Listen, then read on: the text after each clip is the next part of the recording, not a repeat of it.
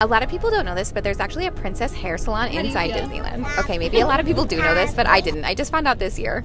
It's called the Bibbidi Bobbidi Boutique. The appointments book out months in advance, and they were sold out when we originally looked for these. But then you guys told me about this site that texts you when someone cancels, and that's how we got an appointment. I booked 2 appointments, one for my niece and one for Sophie. There's a ton of different hairstyles to choose from, but Sophie wanted the little tiara. The details in here are so cute. They also put a little hidden Mickey clip on the back of their head. After their hair is done, they put a little glitter on their nails and finish off with some makeup.